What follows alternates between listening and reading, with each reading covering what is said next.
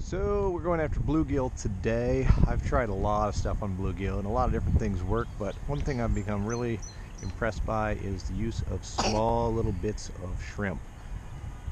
They seem to jump all over it and the stuff seems pretty durable. And you'll note also on here I have a very small hook.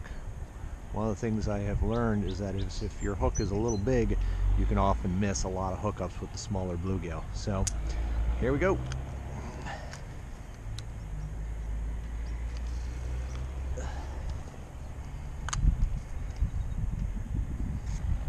Boom, there's it. Hit, hit, hit, and fish on. Fish on. Here's the neat thing about the bait.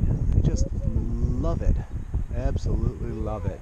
And this little hook let me get the little pipsqueak. Don't worry, little man. Would you like to catch some fish next? Here, look up at me. Look up at me, little man. You want to catch some fish? Yeah. Okay, we'll put some fresh bait on and you'll do it. Put this little guy back, okay?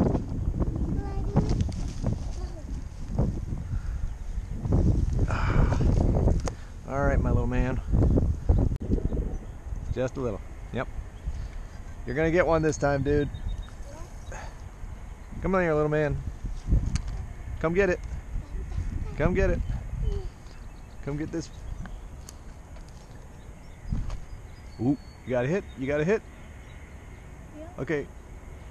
Go ahead and reel a little bit.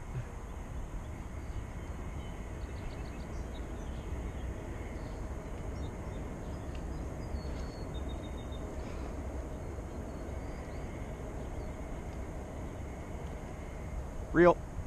He's on. You got him. You got your fish. You got your fish, little man. Look at that. There it is. Lift him out of the water. What do you think, guy? Yes. Yeah, you like that? Here, let me put this down so you can see him.